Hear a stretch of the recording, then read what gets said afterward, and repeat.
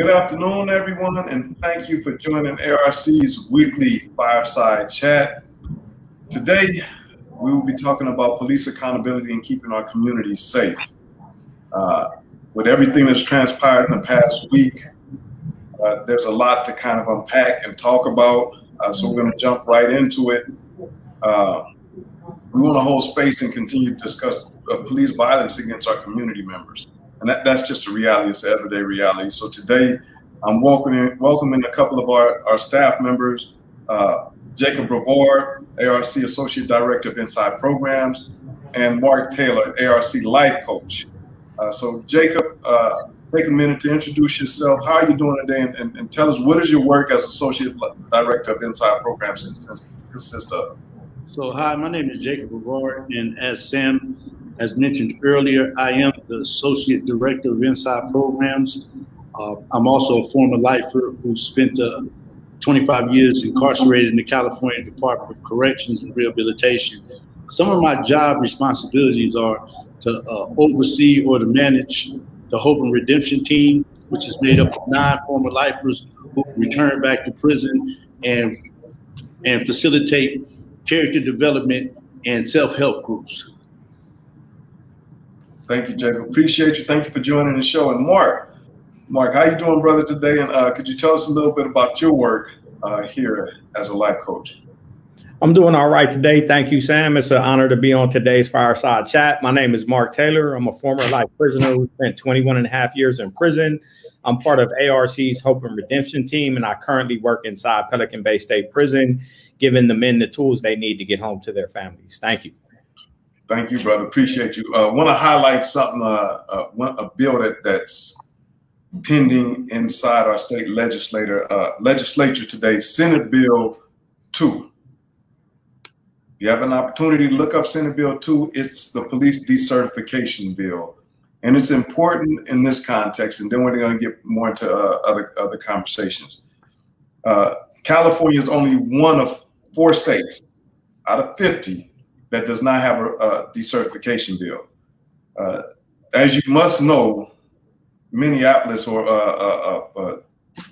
does not have a decertification bill, or else Derek Chauvin would not have been working as a police officer at that time. And the reason why I say that is because he had, as I recollect, and I could be wrong on this, he had 18 claims of force, overuse of force, and he had been disciplined twice. Under decertification bill, he would have been removed from the police force, and he would not have had his neck on the back of George Floyd's neck. He would not have had his knee on the back of George Floyd's neck. So if we think about that in the state of California, this is a bill that I think we should all support, make a lot of noise behind. It's not for police officers that are doing their job right. It's not for police officers that are good police officers, and there are some. Whether we want to accept it or not, there are good police officers. The decertification bill is specifically to make sure that we do not have law enforcement officers that are brutal, that break the law, that harm people. So I just want to put that out there. Senate Bill 2, again, is something that you should definitely look into and support. I want to get into some of these questions that I have for us to discuss. So police are just the first part of a vast criminal justice system. Well, Jacob and Mark, you both work with people in prisons. How do you view police now as opposed to today, as opposed to in the past when we were in our mess, so to speak? Mark, you want to go first? Did I come to you, Jacob? Definitely. Thank you, Sam. So, when I was young, I was engaged in criminal activity. So quite naturally, I viewed police officers as adversaries.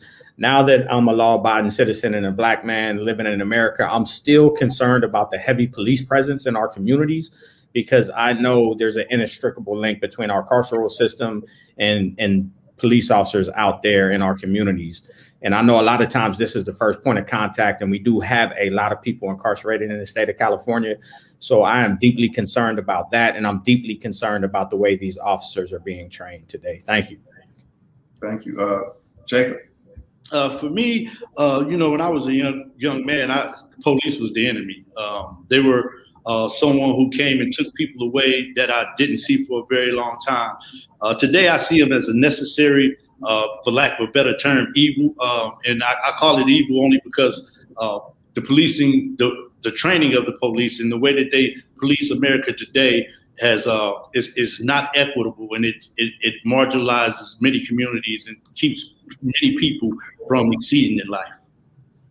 Thank you, Jacob. So in my lifetime, I have to say, I have to look at both sides in this sense. So when I was young, the first time I had a run-in with law enforcement, I was around 8, and I was coming from Van Ness Park. I had on a baseball uniform, and the baseball uniform happened to be red. It's not my fault that that's the color that the park decided to pick. I was 8 years old.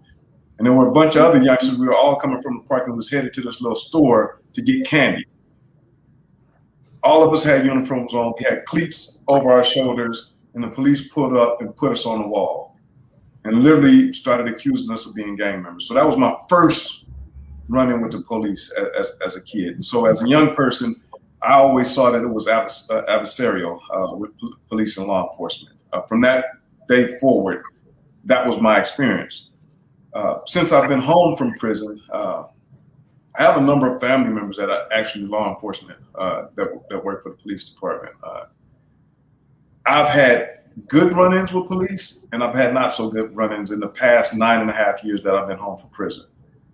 And so I see a couple of things. One, there's some good people that are serving that are trying to do their job right, and there's some bad ones, and we have to figure out how to weed out the bad ones. That's just my personal opinion. The other thing I would like to add, if you haven't seen this film called American Skin, you need to watch it. Yeah. And the reason why I say you need to watch American Skin, it's about a police killing, but the piece that I took out of it was, in the midst of a real dramatic scene, one of the police officers said that they were never trained how to de-escalate. Just think about that. Take a look at the film when you have an opportunity. So Jacob, tell me something. Tell me this, and we'll all respond to this. How do you feel about police killings? The police killings you see going on across this country? It's almost, to me, it's almost like a weekly or everyday event that we see. Well, for me, you know, this is nothing new. I believe that this type of stuff has been going on for centuries or decades, or however you want to claim it. I think the only difference today and between today and yesteryears is the fact that there's cameras around, so more people are privy to some of the abuse that's going on within the community. A lot of police shootings I feel are unjustified. We have a young man with his hands up, nothing in his hands. He may have had a gun before, but when he shot him, there was nothing in his hands.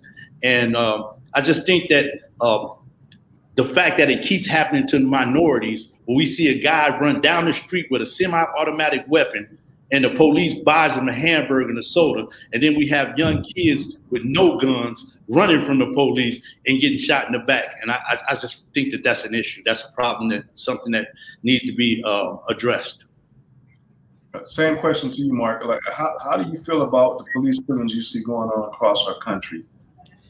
So these killings, just putting it bluntly, sicken me, and they remind me that our community is not today, nor have we ever been safe in this country. If I get pulled over by an officer today, I'm always in fear. I temper my tone. I keep my hands on the steering wheel. I let them know before I move anywhere in the vehicle if I have to grab my license, in hopes that I will make it through the traffic stop alive. Now, all police aren't bad. You know, I got pulled over probably 6 months ago. I was doing 10 miles over the speed limit. That officer was actually cool and let me go without harassing me, without a ticket. He did let me go, but I've had some adverse, experience with police officers since I've been out as well.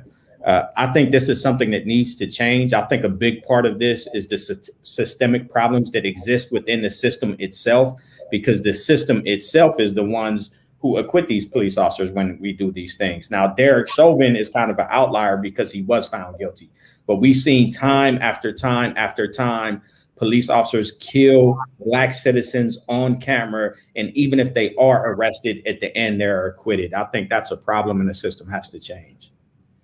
So totally agree with you, Mark. We see it time after time. Two things. So first, Jacob, you spoke on the young man, the child, Adam Toledo, that was killed. for me, that was heartbreaking. A kid, like on the 29th of this month, my grandson will turn 13. That's how Adam Toledo was. He was a kid. And like, I fear for my grandson. Like, I literally think about, like, I hope and pray that he's safe when he's not around me. So that's one. Mark, you spoke about the Derek Chauvin being an outlier. I agree. And sadly, here was the crazy part. This week, when we were waiting for the verdict to be read, I was on pins and needles. Like, literally, I felt relief when he was found guilty, because I was worried that they would find him not guilty and that the world just would explode again. And so for us, for Black people, to just have that worry, like, the evidence was irrefutable. There was no way that you couldn't see what he did.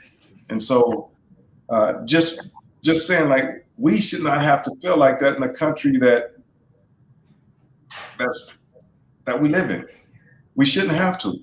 So for me, when I see all these police killings across the country in all these different states and cities, I feel like people need to speak up. They need to speak up on a policy level, like we talked about Senate Bill 2 and other bills, to make sure that, one, police are taught de-escalation.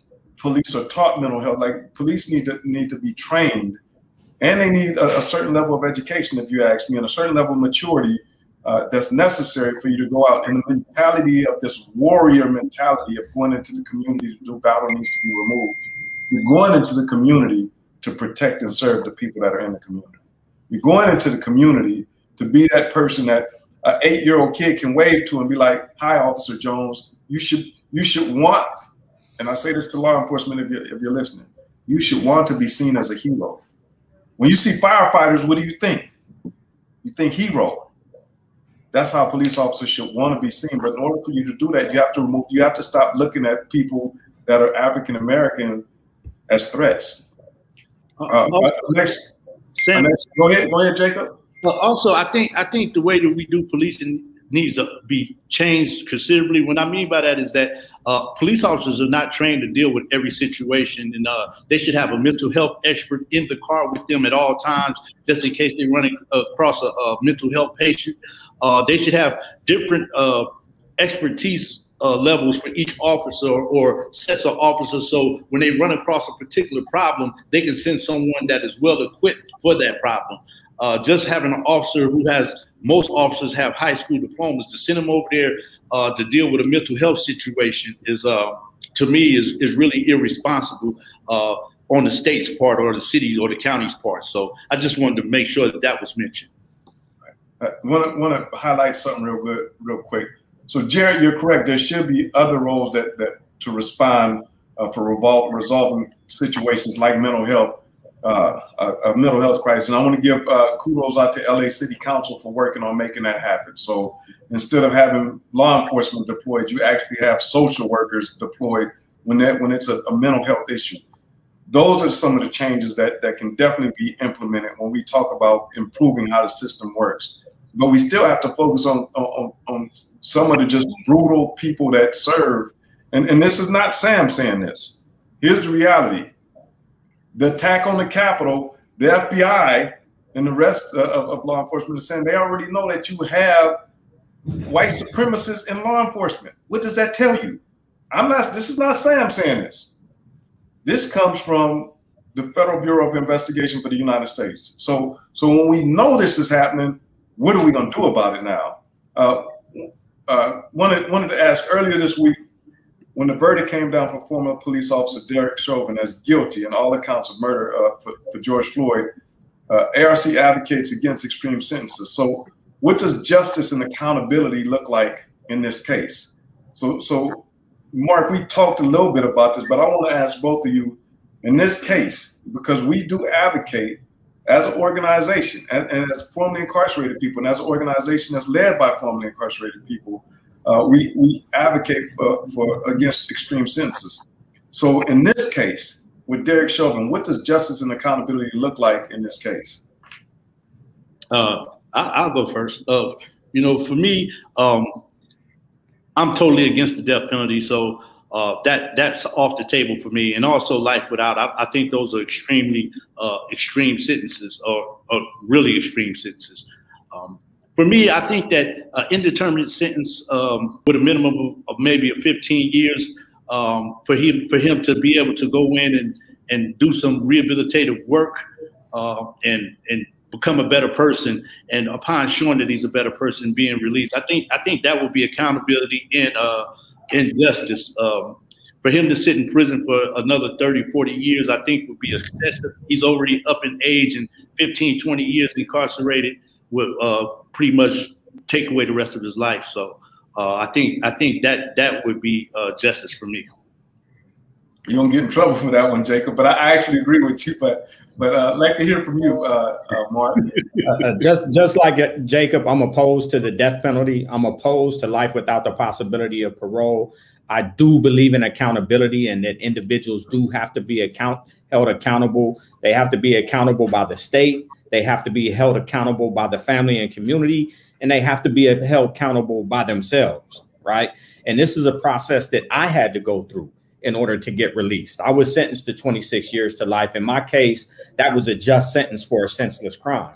I ended up serving 21 and a half years in prison, and I had to demonstrate that I no longer posed a threat to society.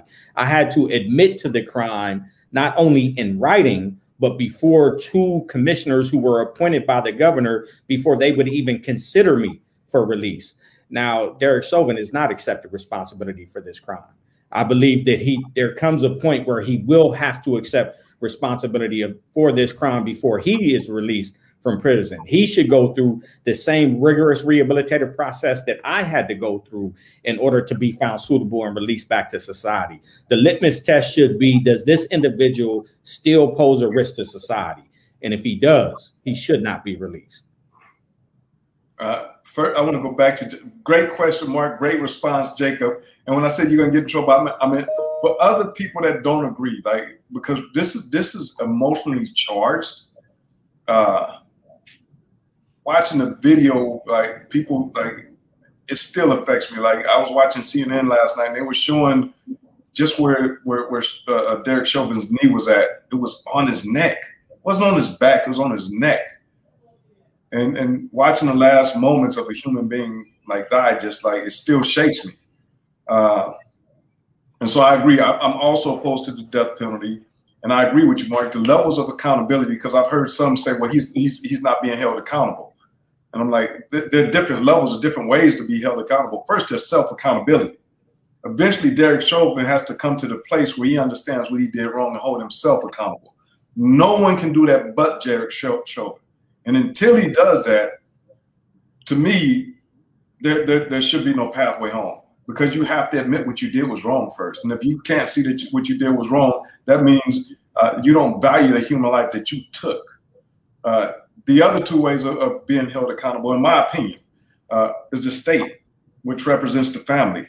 And so if the state prosecutes and incarcerates you, you're being held accountable by the state as a representative of the family, but the family should also have a say-so as survivors of this violent crime, to be able to say, you know what, we can forgive you, but we still want you to be held accountable. And that accountability can come in the form of incarceration. So there are different levels of accountability. I see we have we're going to tag some of the things that will be said in the chat box. I love this. Matter of fact, let me go to Mark. You make a lot of sense regarding the sentence issue. You gave us lots of food for thought. So please keep giving these pearls of wisdom, Mark and Jacob. And you actually go ahead, Jacob.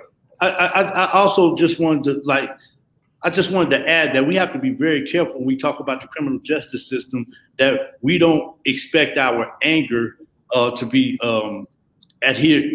kind of like catered to. The criminal justice system is not about revenge; it's about rehabilitation. And even though watching Chauvin sit on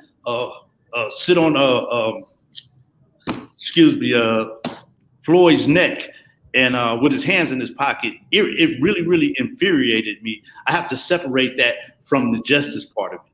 The justice part of it is about the community. It's not about anger. And I think a lot of the census laws that has come about because of people's anger instead of people really looking for justice. And we want to be careful not to let that seep into this particular situation.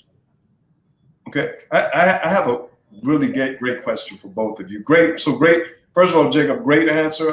Please pay attention to the chat because there's some people that disagree. And I love, so I don't think we're helping lifers by advocating for life sentences and rigorous punitive parole board processes. Many people are being held in prison unjustly due to these rigorous processes. Jared, and that's from Jared. And so I'll say this, I'll honestly say this, like I just use me as an example. I went to the board 9 times, spent 24 years in prison. I killed somebody while I was gangbanging intentionally. Okay, so it was not an accident. The first time I went to the board was after 10 years. And I can be fully transparent. If they would have released me, this was my mindset, my honest mindset. I have the reputation, I have the credentials. When I get out, I'm going to unite all of the gangs and I'm going to lead them. That was after 10 years. And so when they denied me 4 years, I look back and I said, I'm glad they did, because had they not, I probably would have went out and hurt someone else or been murdered myself for being involved. The last 2 times I went to the parole board, my thinking had totally changed. And so that's why I'm in this work. That's why I've gotten into this work. And I feel like they got it right. They just didn't get it right the 8th time. They should have got it right on the 8th time. But I'm just being honest. But that's just me too. That's only me. I can't speak for anyone else, but a person knows when they're ready to go home, because if you're still thinking that you can have 1 foot in and 1 foot out, that's still what we call criminal thinking. And correct me if I'm wrong, Mark or Jacob, if you'd like to weigh in. No, I'll just add real quick. I see Frederick Hayes saying mercy is inclusive in justice. I agree with that 100%. I do believe there are some people in prison who could be released today who no longer pose a threat. I think my frustration comes in that I don't feel that law enforcement has been held to the same standard. And that's the point I'm making. I believe at the very least, law enforcement should be held to the standard that we are being held to, if not more, because they're sworn to protect and serve. And they're in a position of great power, where not only can they take a person's life, they can take a person's freedom. And then they can spend, how many ever years and decades in prison. But I do believe that mercy and compassion and empathy is justice in a sense. And we do have to temper it with those things. That was beautiful, Mark. I like on point. Go ahead, Jacob. Can I add that just like rehabilitation is a rigorous activity. And so to say that we're advocating for a rigorous process, I don't necessarily agree with that. I think we're advocating for him to do the work to be a productive human being. And that takes a rigorous process. And it also takes oversight. It takes somebody to look to make sure that this person is not trying to pull the wool over our eyes or trying to mask who he really is. So the rigorous process it's going to be there one way or another, because there has to be accountability. And without the rigorous process, there is no accountability, in my opinion. So a couple of things. There's a question that we're going to come in that's going to also talk about some of the legislation we'll work on. But first, I want to say this. I have a family member that works in law enforcement, and this family member decided that he did not want to be one of the law enforcement. He's a process server.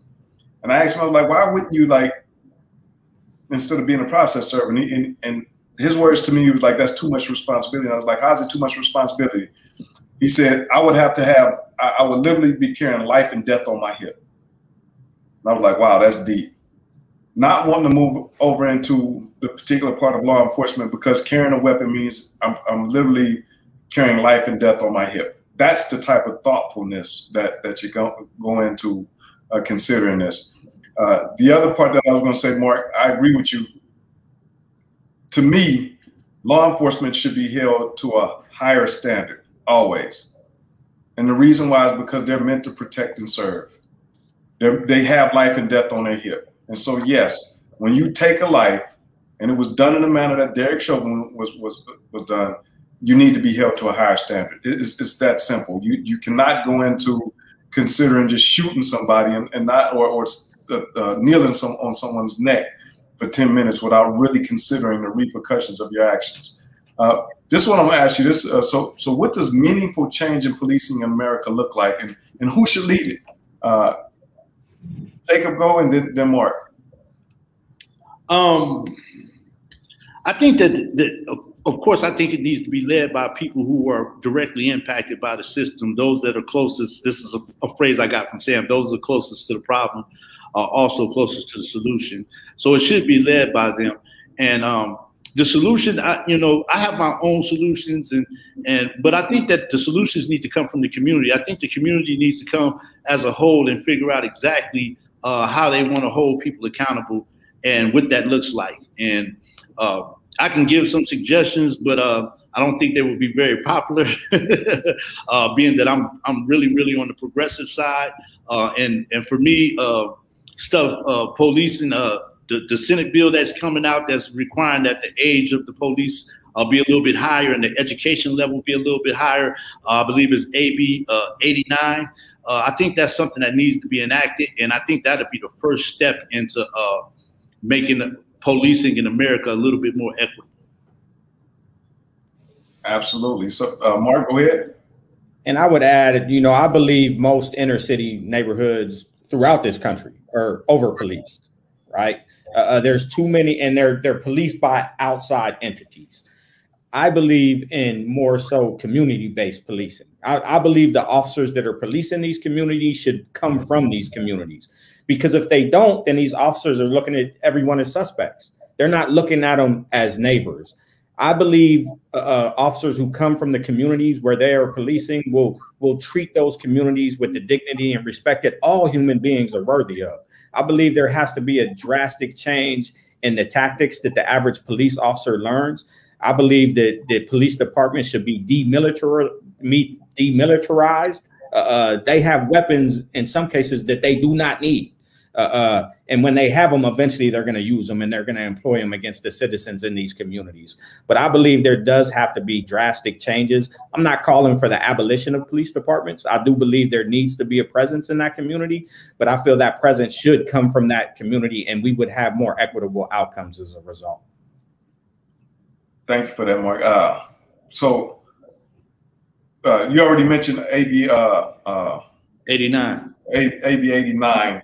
I think the other parts that are necessary, because I think oftentimes police do not see us, or police see us as threats, especially Black men and Black boys.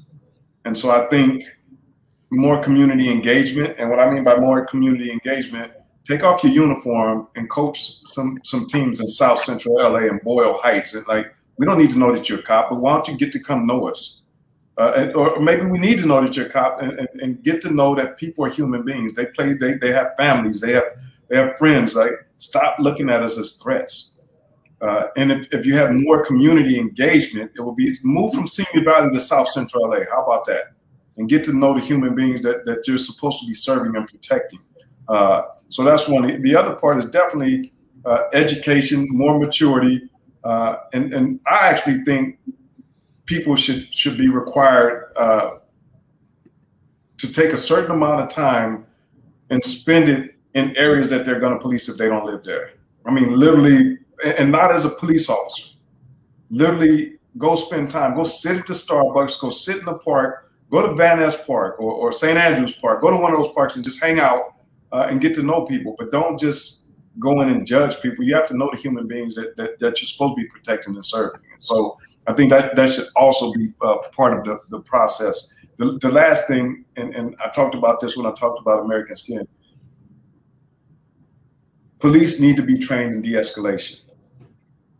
And one of the things in that movie was, and I don't know anything about police training or anything, but the person in the movie said, we were always taught once we pull out our weapon, we do not put it away until we have the person that we deemed a threat in cuffs or something like that. That has to change. If you see that it's no longer a threat, then you shouldn't use your weapon. And one more thing I want to add. and this is something that really troubles you. The young lady, I believe her name is pronounced, and if I pronounce it wrong, I sincerely apologize. Ma'Khia Bryant, who to me, I still think it was murdered. Like I see what I saw the whole video. When you're a police officer, you have to go to a shooting range and train. And the question was asked, why didn't they shoot at her leg?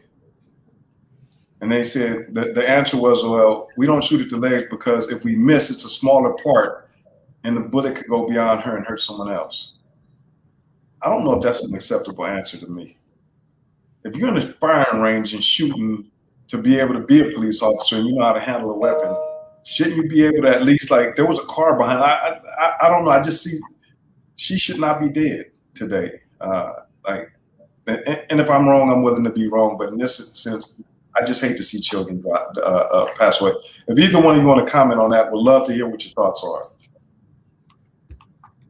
I was going to talk a little bit about one thing that I forgot to mention is I do feel there needs to be more oversight in police departments from community members that actually has teeth in it, where officers can be held accountable. I also feel that there needs to be more opportunity in these communities, right? Because the more opportunity there is, the less likely someone's going to commit a crime. You know, I once heard the best way to stop a bullet is a job, and I believe that. You know, when young men have opportunities to be successful members of our society, they're less likely to engage in criminal acts. So I think a lot of money that's poured into these police departments could be poured into community-based organizations that are out there doing the work and giving people opportunities. And then we would not need, you know, to incarcerate so many people, right? Because we definitely have to figure out a way to decarcerate our system and have less people in prison, because a lot of times we see these individuals on TV being murdered, which is tragic. And it makes me mad every time. I can't even watch the George Floyd tape anymore because it sickens me that much. But we have the tendency to forget about how many people are sitting in prison as a result of police contact. That's something that really, really has to change. And for me, you know, I think we talk a lot about the systemic problems in policing, but we also have to start really doing more of a background check, or more of a check on the officers themselves. You have a lot of officers, they're gang members, they're racist. It's funny how I can catch a case in 25 years. They can talk about stuff that I did when I was 8, 9 years old, but they can't find out about the police being racist when they were 25 or 30, or while they were on the police force. And the point that I'm making is that I think that as a community, or as a state, a blind eye has been turned to the police for too long. And I was once told that suspicious behavior is something that's out of place. How would you know if something's out of place if you're not from that community? There's no way for you to know how that community runs if you're not there. And these guys are coming from these other communities with these other belief systems, and there's not a lot of oversight on who's being hired. All you have to do is have a high school diploma and no felony convictions. So any gang member or any racist can become a police officer, and we know that they're on the force, as Sam has said, and that's a problem that I think has to be addressed immediately in figuring out who's going to be police officers and who's going to protect and serve the neighborhood. Let me ask you this question. Thank you for the Jacob, and thank you for your response also, Mark. Let me ask you this. How can we reimagine these systems to be more focused on protecting people and keeping people safe and cared for? How do we do that? First, you have to demilitarize the police. Right now, the police are trained force. If you say something and they don't listen, you yell at them. If they don't listen, then you get physical with them. If that doesn't work, then you use the taser, then you use the gun. And until we get to a point where policing is done with compassion, when police officers come and their objective is to solve the situation without anybody going to jail or without anybody getting hurt and everybody going home safely. Until we get to that point, I'm not sure how much progress we can make. Mark, how do we reimagine these systems to be more focused on protecting people and keeping people safe and cared for? Definitely. One of the things is opportunity, which I spoke about earlier, but I wanted to share a personal experience real quick.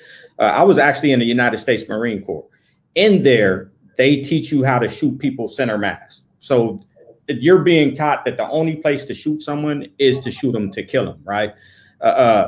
If you're being taught this in police departments, this is a problem, right? Additionally, when I was in Okinawa, Japan, their police department didn't even carry weapons. I know this is something that's hard to imagine in the United States of America, but over there, their police officers literally didn't carry weapons. And it's the same thing for the country I was born in. I was born in Lakenheath, England, and the average officer does not have a firearm, right? Every police in this country does not need to have a firearm, because if enough people have it, they are going to use it. That's one thing that has to change. We also have to give opportunity, and we also have to ensure, and I'm sorry to keep going back to it, but our citizens do not need to be over incarcerated, which a lot of times when the handcuffs are placed on, they don't see the light of day until decades later. And the last thing is implicit bias, because I myself, when I was young, suffered from implicit bias. Just being honest, when I was a young Black man, I looked at other young Black men as threats. What I had to do is change this unhealthy belief pattern that I had. I had to identify, challenge it, and eradicate that unhealthy beliefs. And I believe that officers need to be changed, need to be trained in implicit bias, because in their case, the outcome could be death. So they do need to be trained in how to challenge that belief system and not view everyone as a suspect and not use force when it's not necessary. So they do need to be trained in implicit bias, and they also, some of them don't need to be armed. Every police officer doesn't need a firearm. Thank you. Thank you, Mark. I'm smiling because in the chat, someone said, please elect Mark for public office or have him sit on the hiring committee to revamp criminal justice reform. So like you got Mark, you said something that really resonated too. When you were in the military, they taught you to shoot center mass. That's in the military because they're preparing you to potentially go to war. And when you're in war, you're not trying to stop people you're not trying to protect and serve people. You're literally trying to, sadly, you're trying to kill the enemy. You're like, in wars, it's not like you shoot to wound. You shoot to kill in a war. And so that's what they teach in the military, center mass, double tap, whatever we want to call it. Police should not be trained that way. How many former military people do we have that are police officers that only know that training? Shouldn't they be trained to either use a taser first or to arm, to shoot, to disarm, or to shoot to hurt but not kill? Like, shouldn't that be the training? Shouldn't it be, okay, I want to go less than lethal until I have to go lethal? And there are videos where they were showing videos on CNN last night where a white guy came out and he's got a knife, he's coming towards the police take him down. What happened? Does it change? And I already know the answer to this, but I'll say it anyway. Does it change when a person is Black or white and they have a knife? I'll leave that right there. And just in terms of reimagining these systems, I think what it has to go to, I think there are a couple of things that we can do too. When it comes to the recruitment of police officers, there should be a psychological test to see where their compassion is at. Because if a person's last thought is to harm, then their first thought will be to protect, to care for. And so if we put those in place and we train, revamp training, and we look to use less than lethal first, always first, that's your first thought. My first thought should be taser. And if possible, there's some areas that I think, yeah, we shouldn't even have to have so many guns. Like, and that's a whole different conversation on the federal level when we talk about just having all of these weapons. But to your point, Mark, yes. Every police officer, I don't think, if they can do it in other countries, why can't we do it here? How come we can't? Here's a good one, and we kind of touched on it already, but how do we as a community advocate for reform and safety for all of us? Jacob and then Mark. One of the ways is always policy. We have to be more involved in policy as a community. Black, brown, Asians, Native Americans. We have to be more involved in the process We have to believe in the process. A lot of our communities don't believe in the process, so we don't take part in the process, and our voices are not heard until something terrible happens, like a young man losing his life at the hands of a police officer. We have to be involved more in the process of building laws that are equitable for everyone, especially us. And that's something we haven't done well in the past. So I think that's one thing that we can do. And I would like to piggyback on what Jacob said. Policy is incredibly important, and voting is incredibly important. You know, we vote on district attorneys who have incredible power. You know, we vote on police chiefs, we vote on governors. And if they're not treating our community members with dignity and respect, we need to vote them out of office and put someone in office who is willing to do that.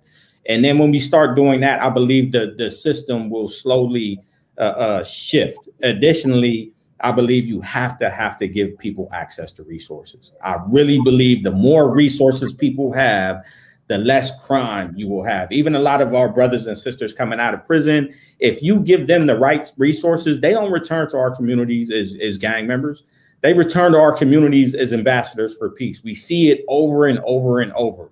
Once you give them the right resources, they come back and they contribute to our society in definitive and meaningful ways. So I believe that's incredibly important as well. So I agree with you 100%, Mark. So advocating for more law, for better policies. For instance, one of the things that I would suggest, for instance, the sheriff has a community oversight commission now, but that commission needs to have teeth in it, so to speak. And what I mean by that is this current sheriff that we have has basically thumbed his nose at this commission. So I would suggest when that happens, there should be a policy put in place where he's fined, not the sheriff's department, but the individual. As the leader of this department, okay, we're going to take X amount of dollars out of your paycheck because you were elected and voted to protect and serve and lead it, protect and serve the community and lead this department. And if you can't respect the Community Oversight Commission, then we're going to find you every time you don't, until you just broke or you leave office, one way or the other. But there has to be teeth in a commission, a sheriff's oversight commission. There has to be a way to force a person to actually listen to the community and to protect the community. If not, the law has no power. You pass a law, it has to have some type of power. And I think for most people, I know for me, it's definitely true. If you hit me in my pocketbook, I'm gonna listen. You get a ticket, are you gonna keep speeding? Are you gonna stop speeding because you don't want to have to pay that ticket? And the same with the current sheriff. Just to give you an example, I'm using that person. If you don't want to abide by the laws that have been set by the community, then you have to pay a fine, and it should be a hefty fine. So you know you might not be able to pay that light bill this month and have to live in the dark because you didn't want to listen to the community. At least that's what I believe. When we have policies, the policies must have teeth, and so they have to be enforced. For instance, if just what I said, if you speed, you have to pay a ticket. All three of us committed crimes and we spent decades in prison. Okay, the sheriff thumbs his nose at our community oversight commission. What is the punishment for that? So we have to ask ourselves those questions. How does the community? Here's a really great one. How can officers repair the damage in community relations? I'm gonna go to you first, Mark, and then come back to you, Jacob. So first, I would like to acknowledge there is a lot of damage. I mean, this has been since the inception of the United States of America as a country, all the way through to today. To start to repair that damage, they have to treat everyone in the communities where they are policing. They have to treat them with dignity and respect. Until you begin to treat everyone with dignity and respect, you will not. You will just cause further damage. You will cause further trauma. And we need to have less police officers in our community. I remember when I was young, seeing them come into my community and take someone, and you wouldn't see this person again for, back then it was 10, 15 years. Now you may never see him again at all until we change some of these policies. But I definitely believe that these officers need to be trained in de-escalation techniques, what Jacob was saying earlier, and they need to be trained in how do you treat people with dignity and respect. And you brought up a good point earlier, Sam, that I really wasn't thinking about when I spoke on it. A lot of police officers do have military background, so they come in with that background. They have to be retrained so they know that, you know, the average citizen is not an enemy combatant. That is not how you treat the average citizen. You treat them as a citizen. Of course, you know, I expect officers to be safe. You know, I respect, you know, people who don the military uniform and straight police who do their job and protect and literally serve. But I am against violence. You know, the work we do as life coaches for the Anti-Recidivism Coalition, when we go into these institutions, what we are treating, what we are teaching our students is anti-violence. There is always another way. So when police officers are being unnecessarily violent, you know, they have to be held accountable, and they need to be taught how not to be violent unless it is absolutely necessary. And even when it's necessary, it doesn't give you license to kill somebody. Great answer, Mark. Thank you. Jacob? I was once told that violence is the lowest form of communication. So I believe that police officers need better communication skills. I think that a lot of times the interaction with the people becomes disrespectful because they lack communication skills.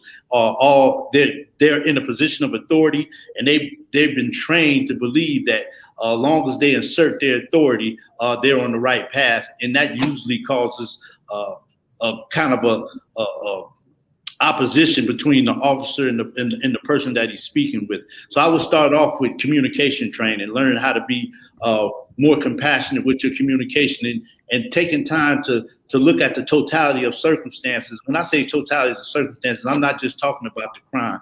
I'm talking about, does this person have kids? Are there kids out there? Who's in the communities watching? Is there a grandmother out there?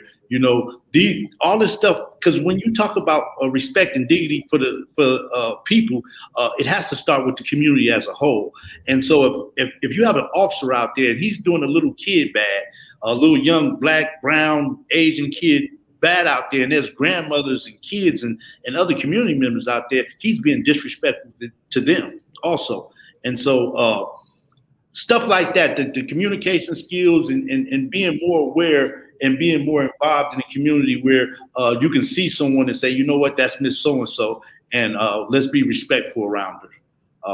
And I think that comes with some of the suggestions you made about maybe being a coach to some of the youth sports, or maybe just working at the park on the weekends, ununiformed as a civilian. So great answer. I know of a program that's pretty good. And so how do we repair these damages in the community? So the Lakers partner with an organization called the Game Changer.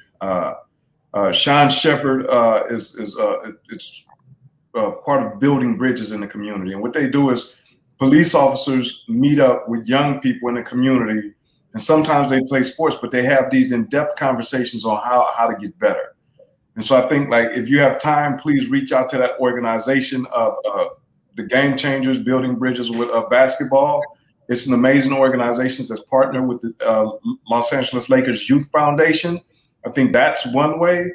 The other way, there's something that happens the last Sunday of every month where LAPD actually provides an escort for a peace ride that includes lowriders, OGs, Corvettes, Harley Davidsons, and we go through Los Angeles, and basically it's to promote peace. This Sunday, I believe they'll be having a ride. We usually meet, I think it's on 115th and Broadway. But that interaction with LAPD is interesting because I've spoken to some of the officers, and one of the things that I noticed, most of the officers that actually provide this escort, and this has been going on for about 8 years, are actually African-American officers. And I've asked them questions about how do we improve this, and part of it, the community has to engage. We can't just say, like, let's just get rid of them. We live in a law of land, a land of laws. How are these laws going to be enforced if we get rid of the entire police department? So that's the question that we definitely don't have the time to tackle, but something that we have to look at. Jacob, when it comes to you, in prisons where we work, correctional officers have the authority and power. How can correctional officers be better custodians of the people in their care? Many of the suggestions we made earlier also applies to correctional officers. They have to treat people with respect. You need mental health experts. You have mental health experts there, but they don't respond until after the officers get there. We need mental health experts on initial contact with the person. Also, we need better communication. We need more compassion training, because I don't think a lot of officers are compassionate to people that are incarcerated. They feel like, you know what, you committed a crime and you're here to be punished. And it is my belief that prison is not punishment. Going to prison is punishment. When I break a crime, when I commit a crime, my punishment for committing a crime is being removed from society and being sent to prison. Prison is actually the community's investment into the rehabilitation of that person. That's why the budget is $14 billion, and that's why it's called corrections. And until we change that mentality that prison itself is punishment, we're going to continue to have problems. We have to go to more of a compassionate-based model, which will allow officers to be more human and not have to take that robotic role of being a person of authority and not getting close to a person because he's incarcerated. And I would echo what Jacob is saying, right? Once a person's incarcerated, they should have access to rehabilitative programming. They should have access to good health care, right? So a lot of individuals who come to prison are suffering from mental illness because that's America's response. We're going to put them in prison if they're mentally ill, and then the correctional officers have no training on the correct way to deal with this. They've been trained in something totally different, and unfortunately, that causes problems. So definitely need more mental health staff on site to deal with those mental health issues instead of it being a punishment issue. And we need more officers who actually support rehabilitation. And one last thing, I remember when I was incarcerated, you could have one bad officer come into the housing unit and it would change the attitude of 200 people instantaneously. And now there's this tension in the housing unit, which can have adverse outcomes. Or you could have a good officer come in too. And that would cause everyone to have less stress, right? So I believe they need to promote those officers who really stand behind rehabilitation, which is part of the California Department of Corrections and Rehabilitation's mission, is to return our community members healthy and whole. But we need more officers who actually support rehabilitative programming. Great point, Mark. Prisons are for rehabilitation only, not just lock people up and forget about them. Prisons are not for profit. Agreed 100%, Abigail. My suggestion when it comes to how can correctional officers be better custodians of the people in their care, I say we take every single correctional officer and have them go spend a month in Norway. I had the opportunity to go in Norway's prison system, and their officers, their correctional officers, see themselves more as mentors. They will literally come sit at the breakfast table with you and talk to you and ask you how you're doing. The way that they handle situations, instead of going from 10 down, they start from a de-escalation model where they try to talk you down first. And so I think the first step would actually be retraining a lot of the officers. And matter of fact, I think even to your point earlier, Mark, when we look at these countries that have police officers like Japan that don't have weapons, maybe we need to go over there and take a look at how are they doing it, and maybe some of our officers should go over there and receive training. I mean, part of it is ultimately people have to see, police officers have to start seeing us as not a threat. We're citizens of this country. We're members of our communities. We're people that belong here. So stop seeing us as a threat. Stop shooting us and stop killing us, and start taking into consideration that we're human beings, and that sometimes if you just stop for a moment, you'll find a better outcome. Hey, Sam, can I comment on something that Jose Vargas put into the comments? Absolutely, go ahead.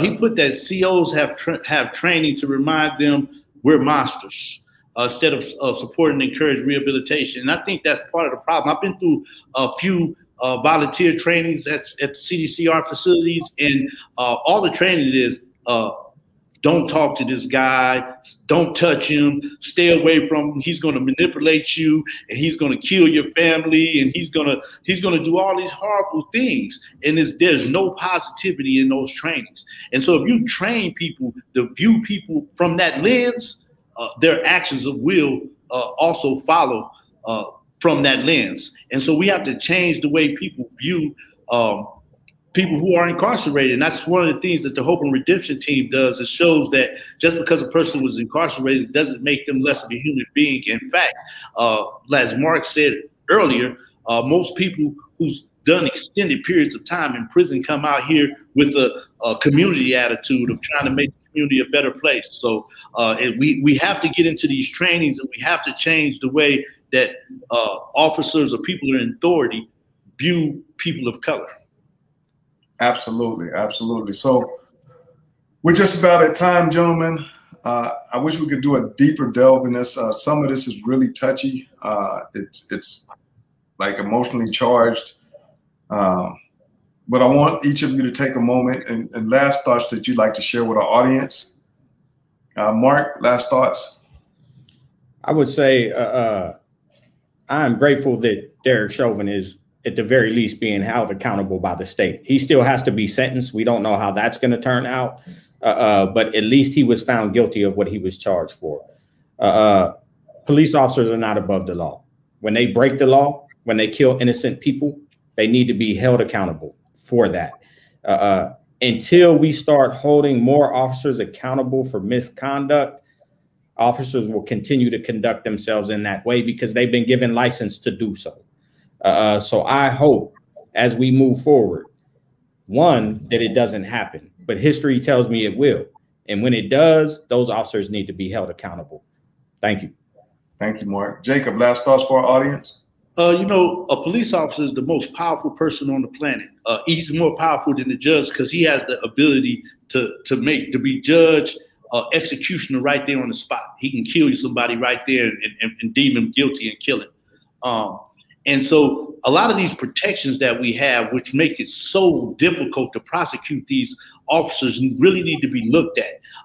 Do they need these protections? No one's above the law. So if you have a justified shooting, it's justified. You shouldn't need to be protected by the law if the shooting is justified. If it's unjustified, you need to be held accountable. And we need to get involved as a community. We need to get involved in the policy and start taking away some of these safe havens that these officers have to commit these violent acts and get away with them. And so my message to everyone is to get involved in policy and to go vote. Thank you so much, Jacob. Greatly appreciate that. Last thoughts that I want to share. I want to just remember Dante Wright, Adam Toledo, Ma'Khia Bryant, and so many others whose names we can't forget. George Floyd, so many others. Like let's not forget them. As Jacob said, let's get involved in a policy change. And the other thing that I would really like to ask for all leaders in this space, is to unite behind saving lives. The only way we win on this is if we unite. We have to have a united front to protect the lives of others, to protect the lives of so many that are being killed without just cause. And so with that said, I just want to ask you to reach out to each other. To me, I reach out, and let's find a way how we can unite and push back and change how policing is done, not just in California and Los Angeles, but in America. I want to welcome everybody for next week. We'll be welcoming legislators, community organizations to expand on the discussion around the United States Truth, Racial Healing, and Transformation Commission. If you're not aware of this commission, this is something on a federal level that we all need to get behind when we talk about healing, and definitely police murdering community members will be something that this commission can actually address. So until next week, y'all take care, God bless, and stay safe.